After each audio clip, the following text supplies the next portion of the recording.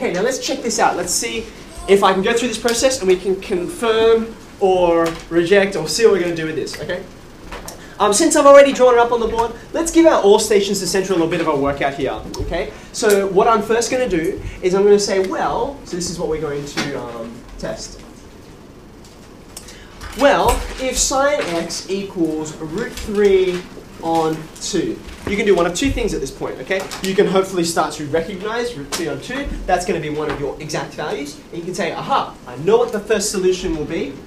For sure, it's going to be 60 degrees, okay? Alternatively, you can reach for your calculator. You can go sine inverse of root 3 on 2, and it will also hand you back 60 degrees, okay? So there's our first solution. Then you need to ask the question, well, what will the other one be? Or others, right? Sometimes there can be more than another one.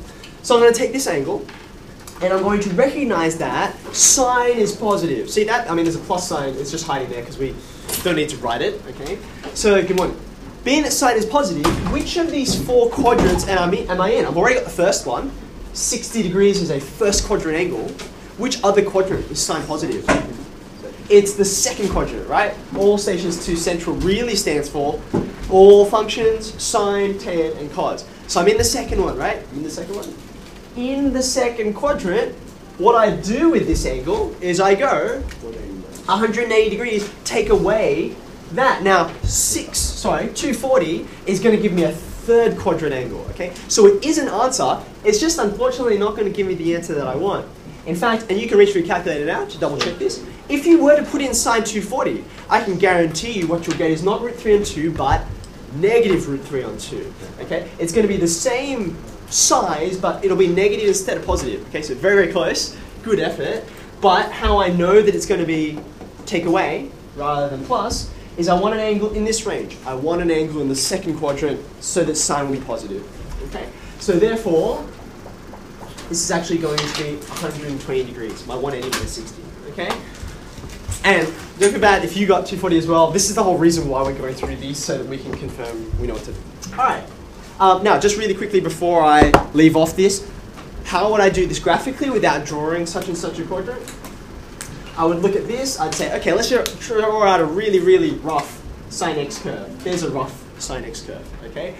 X equals 60 degrees, I'm going to get that angle the same way that I got the angle in the first place, so with my calculator or remembering my exact values. And then I'll say, okay, root 3 on 2 is going to be somewhere around here.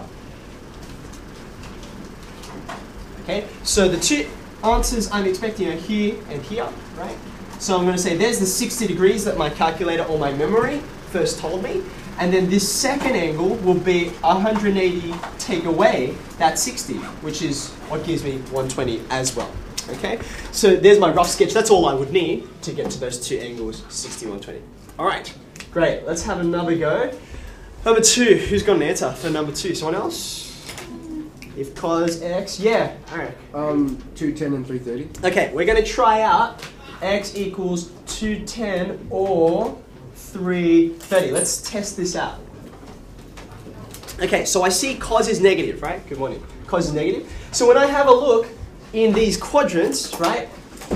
This one's out because it's positive. This one's out because it's positive. I want a second and a third quadrant angle. That's the pair of angles I'm looking for, okay? So how am I going to find out the size of that angle? First I need to find out what that basic, that small acute angle is. So I'm going to go x equals cos inverse of root 3 on 2. And you see that's how I ignore the sine to find out just that basic small angle, okay? And that should be 30 degrees. Do we agree?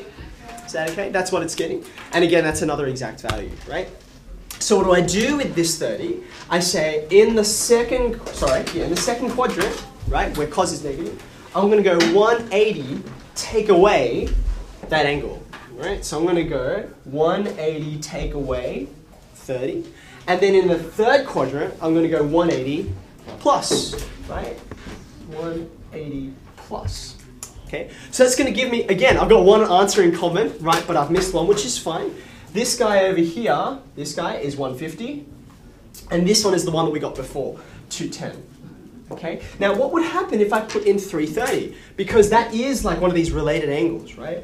Well, you can see what I'll get because I'm in the fourth quadrant will not be minus root 3 on 2, but positive root 3 on 2. And you can again check it out, just chuck cos 330 in your calculator. This is one of the great things about this kind of trig, that you never need to be in doubt. Like, it's all right if you make a mistake, you're like, I'll just check. I have this wonderful tool that can just tell me, confirm for me whether I got it right or not. Okay, and you will see, oh, it's close, but not quite. Right? So therefore, I'll put in my second quadrant angle there. Again, just to quickly rehearse, how would I do that with a graph? Okay, let me draw, help if I open my whiteboard marker. Let me draw a really rough version of cos x, okay, because that's the kind of function I'm looking at. Here's cos.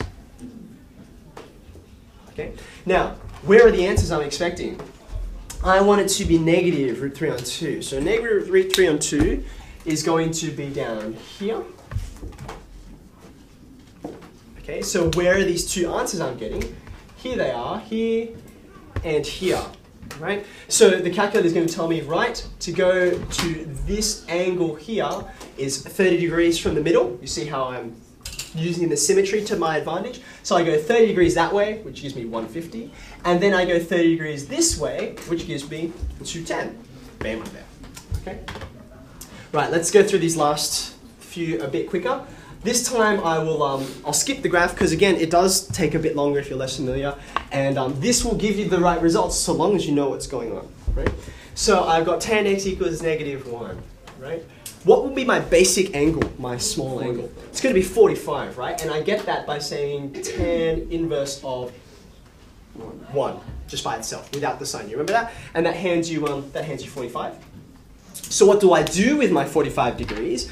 I say tan is supposed to be negative. Which quadrants am I interested in? Quadrant 2 and 4. Quadrant 4, right. You can see here, they're all positive, that's out. Here, tan is positive, that's out as well. So I'm left with 2 and 4, okay? So in quadrant 2, x is going to be 100, take away that 45 degrees, right? And in quadrant 4, I'm going to be 360, take away the 45 degrees that you told me, right? So that's going to give me 135, or what's this one? 315. Fantastic. 315, bam. And again, you can check your calculator, tan 135, it gives us negative 1 as expected, and tan 315, same result, okay? So, by the way, you can also remember, tan is periodic every 180 degrees. He copies himself every 180 degrees. So if you wanted to, wouldn't be that hard to guess what the next solution would be. The next solution after this guy, from here to here you add 180, from here to the next one, you add 180 and get 495 degrees, 495. Let's just quickly test it, because we have a calculator, why not? If you do tan of 495, lo and behold, you get your negative 1, okay?